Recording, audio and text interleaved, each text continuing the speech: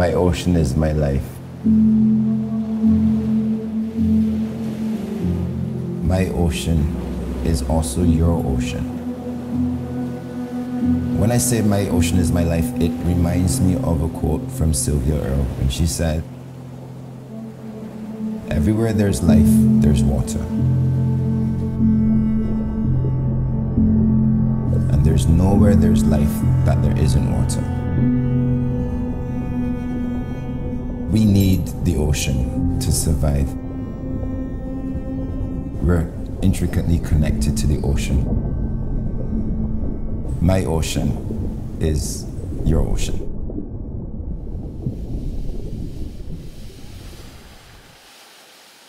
I grew up in Barbados, a small island in the Caribbean Sea. You can't walk, run, or drive too far on my island before you hit the coastline. And from a very young age, I always saw the coastline as the beginning of a frontier that I wanted to know more about.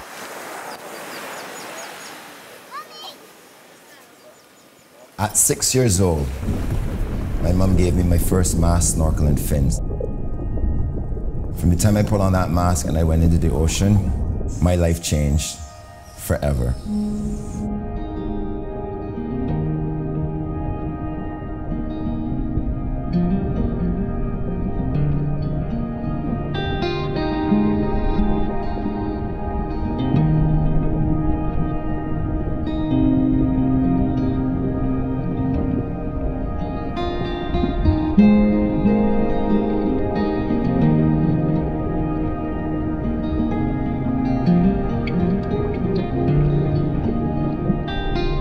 I would be in the sea until I was wrinkled.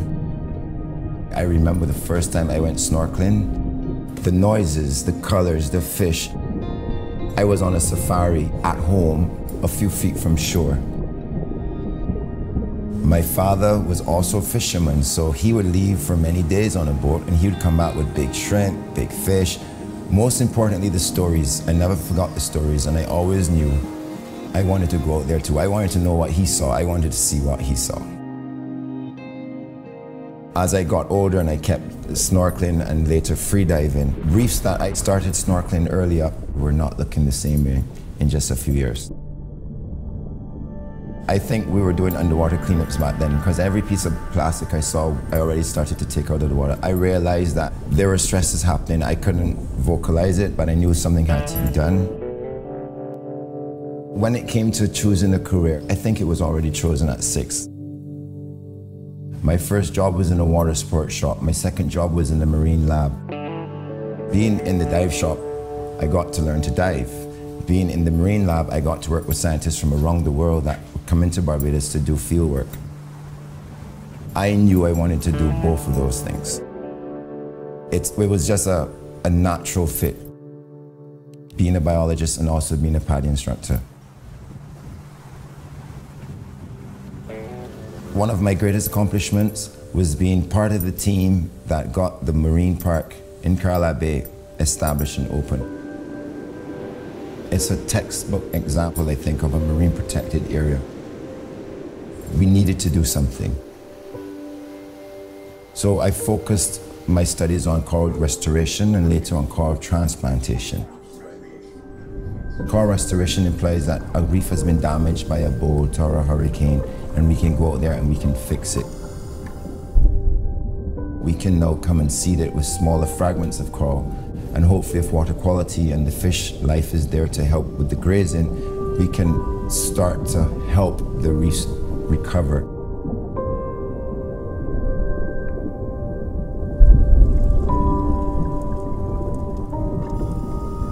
We worked on this for many years. We specialize in this now.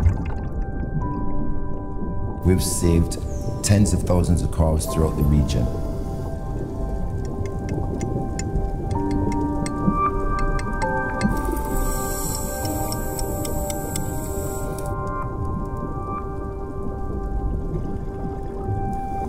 I'm very cautious because I don't want people to think that we can just build a coral reef. You cannot transplant an entire ecosystem. But you can help right some of the wrongs that we have been doing for the last decades.